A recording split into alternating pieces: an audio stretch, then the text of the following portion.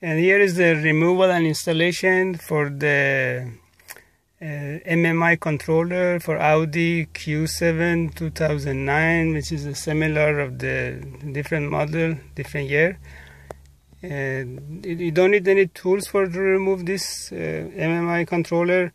You need to remove the first you put the car in the neutral position, and then you remove the cover for the shifter, and also remove the shifter indicator next to it. Once you get those two pieces out, then you can put your hand and just into the hole and just pop the panel out.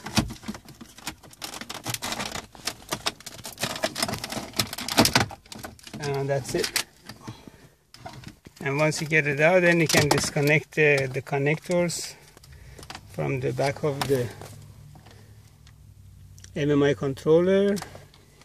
And you can, if you need any repair for this, you can send it to High Tech Electronic Services in Van Nuys, California, 818-785-8085.